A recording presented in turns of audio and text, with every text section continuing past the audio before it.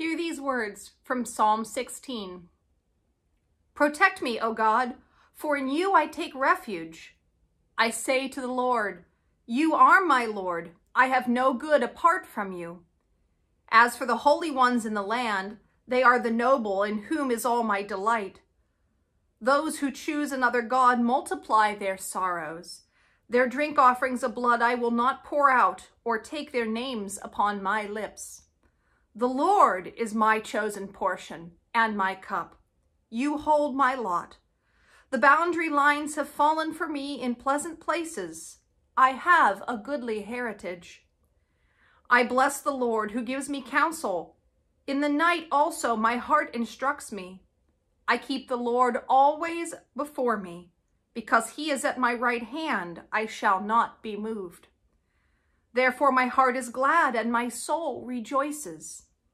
My body also rests secure. For you do not give me up to Sheol, or let your faithful one see the pit. You show me the path of life. In your presence there is fullness of joy. In your right hand are pleasures forevermore. Hear also these words from 1 Peter chapter 1, verses 3 through 9. Blessed be the God and Father of our Lord Jesus Christ. By his great mercy, he has given us a new birth into a living hope through the resurrection of Jesus Christ from the dead, and into an inheritance that is imperishable, undefiled, and unfading, kept in heaven for you who are being protected by the power of God through faith for a salvation ready to be revealed in the last time.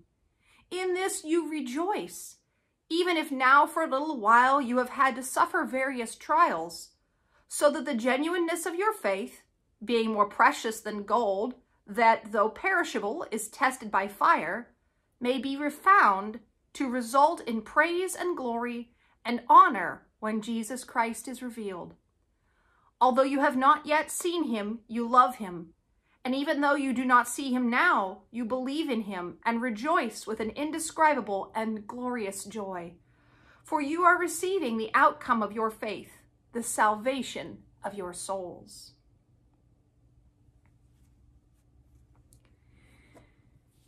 As is often the case in the letters that are written in the latter portion of our New Testament, we find a person writing to a church who is in a particular circumstance, and as is often in the early church, this particular circumstance is a circumstance of either uncertainty or difficulty or strife or confusion or infighting, because these letters were written often to help resolve an issue that was going on in the church.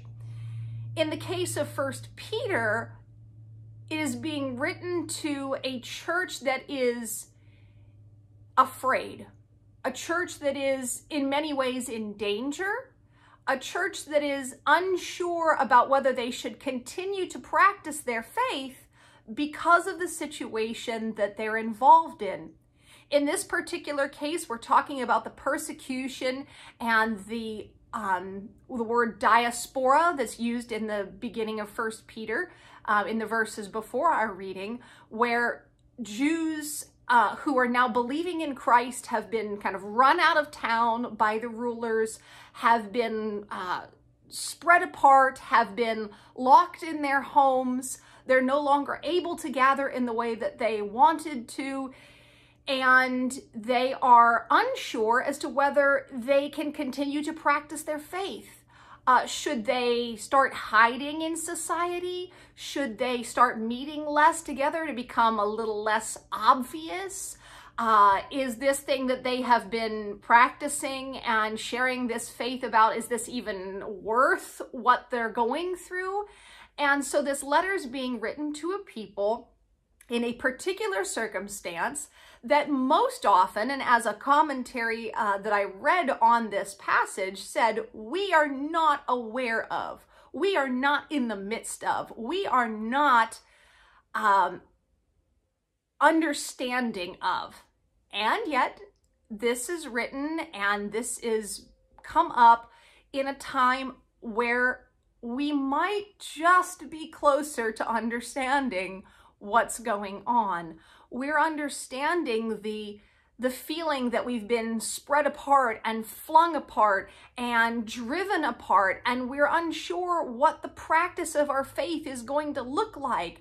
Do we continue going to church when church reorganizes and where this stay-at-home order is lifted?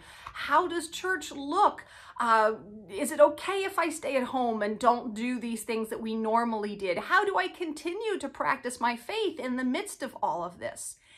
And yet, in the midst of a similar circumstance, the advice from the writer of 1 Peter is, you have indescribable joy in the midst of all of this. Sometimes, just like when Paul writes some of his letters from prison and he uses words like joy in the midst of trials and joy in the midst of suffering, it seems like it's counterintuitive. How can I have this joy in the midst of what I'm going through? How can I have this joy when I'm afraid for my health, afraid for my life, afraid for the lives of those around me, unsure what I'm supposed to be doing? How can I have this joy that is reflected in our psalm reading?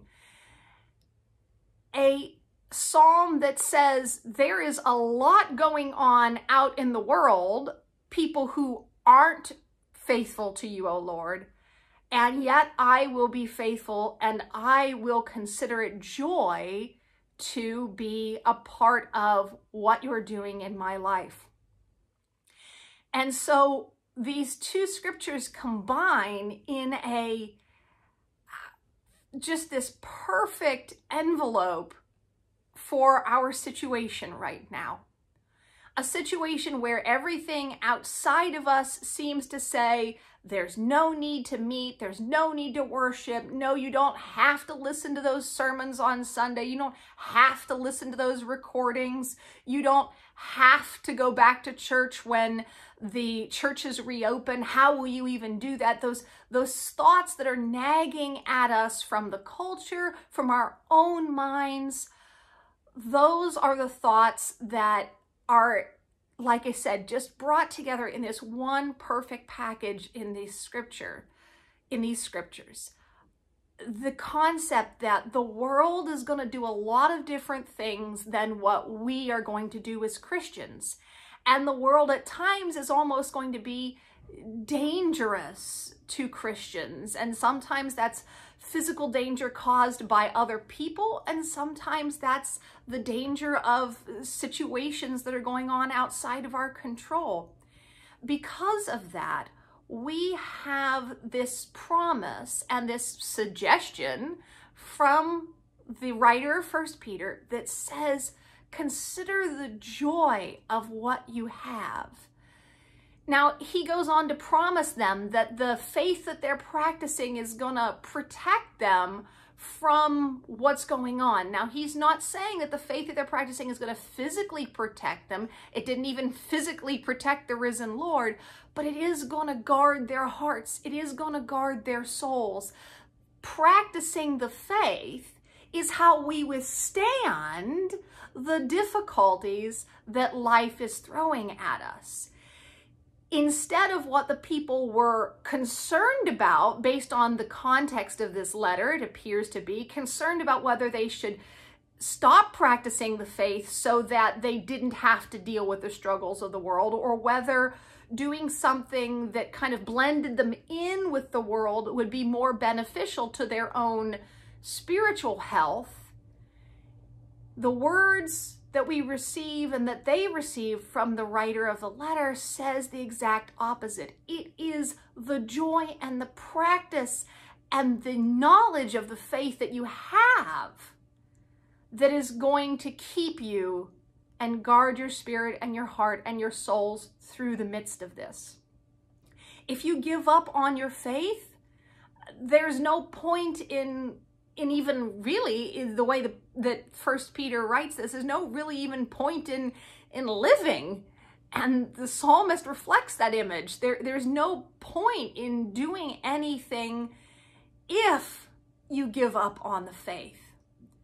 And so the words to the people who are receiving this letter are saying to their hearts and to their lives and to their situations, yes, the trials that you are in are difficult, and God is letting us experience these not so that our faith falters, but so that our faith carries us through these situations.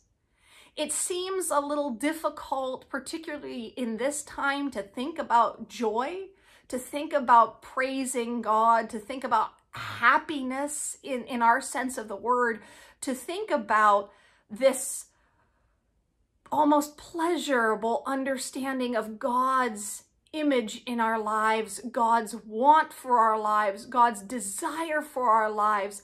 It seems hard to imagine that in the midst of all of this. And yet, just like those who read the words first, we are challenged to be joyful in the midst of difficulty. We're challenged to hold to that joy, to the faith that brings that joy, so that when we come out of this, we come out of this stronger in the faith, stronger in knowing who we are and our identity in Christ.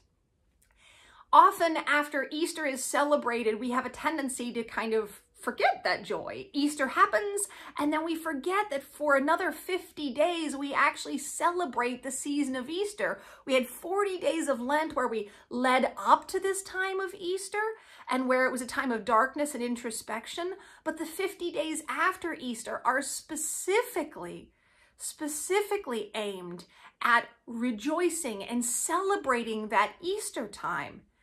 And so let us not, particularly in this season, lose that joy of the resurrected Christ, lose that joy of the promise that we have been given, lose that joy in the midst of difficulty. Like those to whom the letter of 1 Peter was written, we understand the temptation to fall away from our faith practices, particularly when we're no longer able to gather in the way that we had been previously. And yet, the author and the author of the psalm as well encourage us that giving up on our faith is far from what's going to help us in the long run. It's being true to that faith and finding that joy in our lives, even in the midst of difficulty, especially in the midst of difficulty, that sustains us through and protects our hearts and minds and souls throughout all of this difficult time. The psalmist makes it clear that there are other things in the world, other gods in the world, other images in the world that would tempt his faith in God. And yet he says, the only name on my lips is yours, O Lord. In this time of difficulty where we might be lapsing into not understanding and not being able to get our minds around how we worship apart, as this time drags on, as we have more questions than we have answers, we are encouraged by our scriptures this day to be sustained by the joy that we have in our Lord, to be sustained through this time of trial by the knowledge that God is present with us, is our risen Christ, as 1 Peter says, present with us here and now. And so let us take this promise into our times of worship of God here in our homes, into our times of study of God, and into the times that we can be God, particularly as we begin to look toward the loosening of some of the restrictions. How can we begin to be the risen Christ? How can we take that joy that we have felt in Easter and share it with the world? How can we be that risen Christ to the community around us, particularly in our very diverse settings? The letter written to the early church, the letter that is voiced by Peter, the man who made almost all the wrong decisions when Christ was alive, is finally understanding and saying to those that he is teaching that God is more than we imagined, more than I could have imagined when I was walking with him. God has the power to sustain us even in the midst of difficulty. This is the voice of Peter, Peter the one who took off the minute there was difficulty, the one who sank in the waves when there was fear and difficulty, the one who opened his mouth so often and had to put his own foot in it in the Bible. This is the voice of Peter saying, the God that I walked with on the earth is bigger than I could have ever imagined, and he is our joy even in the midst of difficulty. He's advising these people probably from a very understanding personal standpoint to not turn away in the midst of difficulty, to not fall from the faith. And so at this time, as we are separated from one another, as we are experiencing what the early church has experienced, may we be supported by the joy of Christ. May we share the joy of Christ. May the joy of Christ surround us, this promise that he is risen, and it is this promise that will carry us through all that we are going through. Blessings on the week ahead. May you find new places to discover God's joy in your life. Amen.